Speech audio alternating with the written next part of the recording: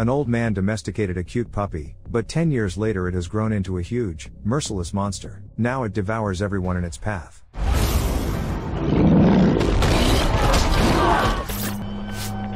In 1506, Yoon Gyeom, with an army of rebels, staged a rebellion and overthrew the king. The new ruler crushed all resistance and established total control over the population. During these times, a terrible plague began spreading through the kingdom of Joseon, and the new king ordered the army to dispose of all infected people. The ordinary peasants are herded into a deep pit where they are ruthlessly slaughtered. A panicked woman begs the soldiers to spare her healthy daughter, but is shot in the back by an arrow. The girl survives and tries to wake up her mother. When the last desperate cries of the men subside, a man descends into the pit and takes the girl with him. As darkness falls, a prolonged howl is heard from the pit.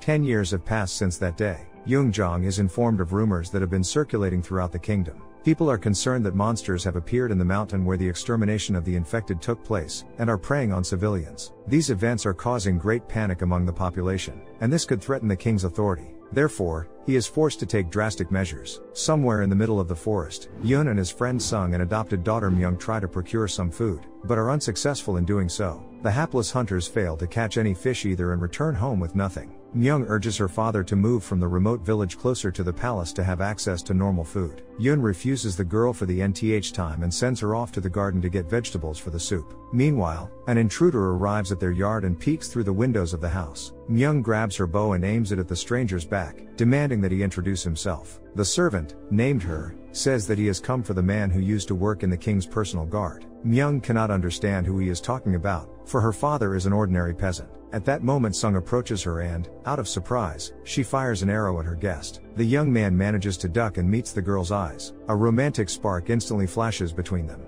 Yoon appears at the commotion and Her says that he came to see him at King Jong's orders. Myung is surprised to learn that her father and Sung were indeed His Majesty's finest guards. Nevertheless, Yoon has no intention of returning to his former occupation and tells her to leave. However, Yoon Jong arrives at the man's house in person, and all present bow before him. During the meeting, the king recalls the events of 10 years ago. Yoon came to the palace with the little girl in his arms, demonstrating to everyone that she was not contagious. The guardian was shocked by the king's senseless cruelty and expressed disappointment at his cruel order. According to him, the disease no longer exists, and the king simply wiped out his subjects. Yoon Jong's guards drew their swords to deal with the man.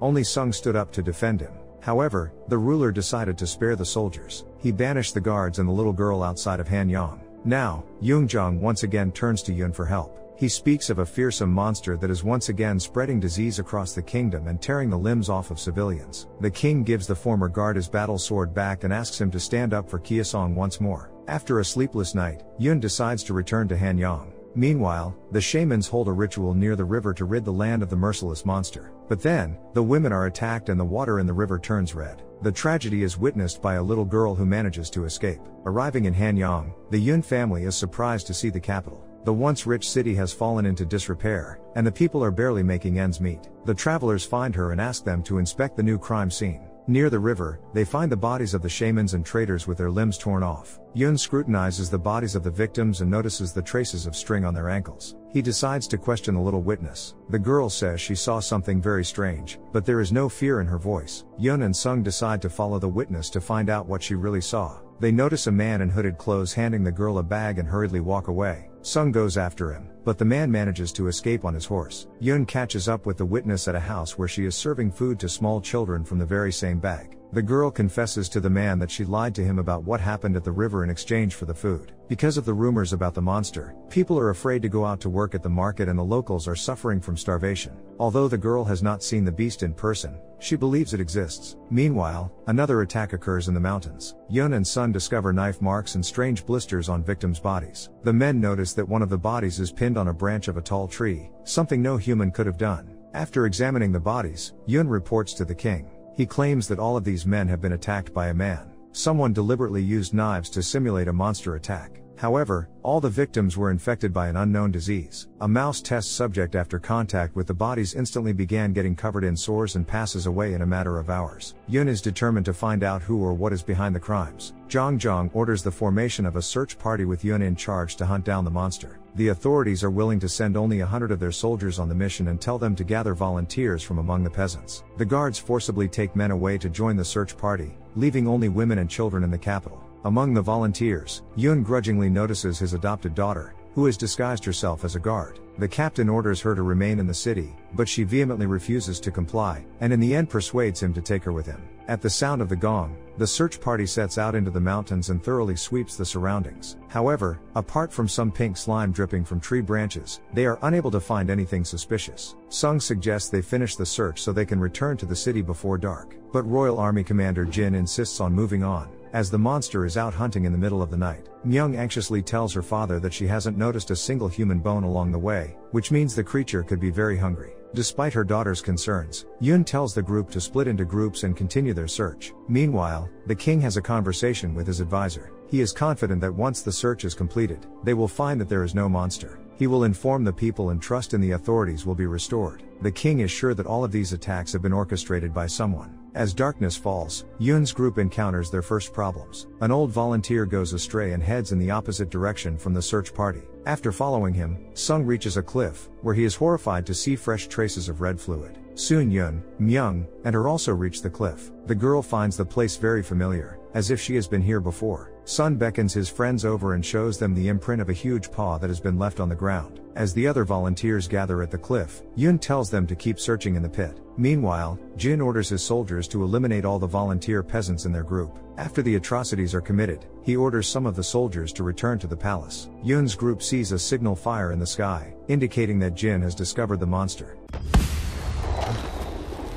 Seconds later, the volunteers are fired upon by arrows. Jin's soldiers massacre the remaining peasants. Her engages the guards and saves Myung from the villain's sword. In the end, only the 4 protagonists are left alive, confronted by dozens of guards. Suddenly an arrow flies at Yoon, and Sung shields him with his own body. He gets away with a minor wound to the arm, but is caught by the soldiers along with his friend. They also catch her and Myung and tie them up together. The smug Jin tells them that the monster never existed. All along, the kingdom's soldiers have been deliberately exterminating the peasants to keep the people in fear. 10 years ago, the people also easily believed in the existence of the plague, which helped Jung Jong gain power. After these words, Myung recalls the tragic events from her childhood and tries to break free from her shackles in a fury. Jin indifferently pushes the girl along with her into the pit, but they manage to survive by hanging from the rope. Enraged, Yoon promises to eliminate his daughter's abusers, but he is bashed over the head. Jin tells the guards to eliminate the remaining members of the search party by setting up a monster attack. Her and Myung dodge the guards' arrows. Suddenly, a heavy breathing is heard below, and a huge clawed paw emerges from the darkness. Within seconds, the creature climbs to the very top of the rocky cliff and slays the guard with the bow. The soldiers are confronted by an enraged monster covered in sores and blisters. The frightened Jin orders the soldiers to fire at the monster, but it is not afraid of arrows. Within seconds, it is near the attackers and rips them apart. While the monster hunts the soldiers, Sung and his friend free themselves from their shackles and descend into the pit. Fortunately, Myung and her manage to survive their encounter with the monster. They notice around them the bodies of the monster's victims, on which blisters have formed. Yoon says they need to report this immediately to the king before the contagious creature reaches the capital. However, the monster decides to return to its pit. Suddenly the old man who disappeared earlier during the search operation appears from the cave. He tells the team to smear themselves with the monster's slime so as not to become infected and to get rid of the human smell. The old man then extinguishes all the torches and urges those present to be quiet. The monster cannot see well, but it reacts to sounds and movements. The creature descends into the pit, getting close to Myung. But the old man's advice works, and the monster cannot smell the intruders. Choking on the remains of human meat, the monster spits directly on the girl's face. Eventually, the creature goes to sleep. Seizing the moment, the group tries to hide in a cave. However, at the last moment, the creature senses the human scent emanating from Myung and rushes after the runaways in pursuit. The group runs through the intricate labyrinth of the cave, miraculously avoiding being eaten. The road ends in a cliff, and the group has to jump down into the water to escape. Meanwhile, Jin and several other guards manage to return to the palace alive. He reports to Prime Minister Sim that the monster does exist. It transpires that all along he was the one behind the brutal crimes and invented the monster. Taking advantage of people's fears, he has influenced all of King Jung Jong's decisions. Now that the monster has turned out to be real, Sim worries that the people will turn against the government. He orders the soldiers to burn the city to quell any resistance. In doing so, he will take advantage of the helplessness of the current king and take his place. Several men of the search party, whose bodies are covered with ulcerous growths, return to the capital. The people panic for fear of becoming infected, and the soldiers begin to set fire to houses with the inhabitants inside. Meanwhile, the old man leads the group to a secret passageway through which they can enter the palace. In the basement of the castle, the group discover a chamber with huge cages. The old man tells them that the former chosen ruler was very fond of monsters and had a separate area in the castle set aside for them. As a young man, the old man was in charge of feeding the creepy beasts and eventually became attached to one of them. When Jung Jong overthrew the king, he ordered that all the dangerous monsters be disposed of. The servant then helped his little pet escape through a secret passage. Later, after destroying the infected in the pit, he ate a plague-infested body and turned into a ruthless monster. The creature sneaks into the secret passage, and the old man tells the group to go up. Using a toy, he lures the big hound into the enclosure and locks himself inside with it. The monster casts a hateful look at the old man and rips him apart. The beast then effortlessly breaks free of the cage and sets off in pursuit of the rest of the people. Meanwhile, the Prime Minister makes an address to the people and promises to take care of the wounded and provide housing for those who lost their homes in the fire. The naive people thank him, believing that he is saving them from another plague. Yoon's team finally manages to reach the king's chambers. He informs them that the monster is real and was bred within the walls of this castle. At that moment, Sim bursts into the chambers with his armed guards, and injures Jung Jong. The rebels seize power and eliminate the king's guards. Sim's guards take Yoon's team hostage. The Prime Minister plans to inform the people that Yoon has given the order to put the capital on fire. Since the people have already lost confidence in the king, it will not be difficult for him to dethrone him.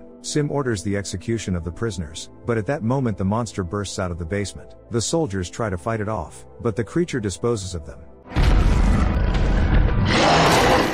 Meanwhile, in the courtyard, Myung pretends to have a terrible itch and the others play along with her. By distracting the guards, they manage to stealthily free themselves from their shackles and beat their opponents. Taking advantage of the commotion, Jung Jong and Yoon also escape from the guards. Sim sends all the guards of the kingdom to fight the monster. Eventually the creature is contained by huge ropes. The king is located by his loyal servants, and Yoon orders them to hide His Majesty in a safe place. Sim orders the soldiers to take the monster outside the castle so that it may be publicly destroyed in front of the admiring crowd. However, the beast violently breaks free of its shackles and its red fluid splashes onto the guards. They instantly become feverish and their bodies become covered with numerous sores. The Prime Minister and several other guards run away in a panic. When the protagonists arrive on the scene, they decide to set a trap for the monster in a basement holding cell. Despite the protests of his loved ones, Yoon decides to be the live bait to capture the beast. Meanwhile, the palace is stormed by locals to escape the contagion that has infested their homes. Myung informs them of the monster that is in the palace and urges the people to help close its exit to the village. She also informs them that Sim is responsible for setting the fire and destroying their loved ones. The enraged people drive the Prime Minister inside the castle with pitchforks and lock the gates, leaving him to be devoured by the monster. Yoon fires signal flares into the sky, attracting the monster's attention.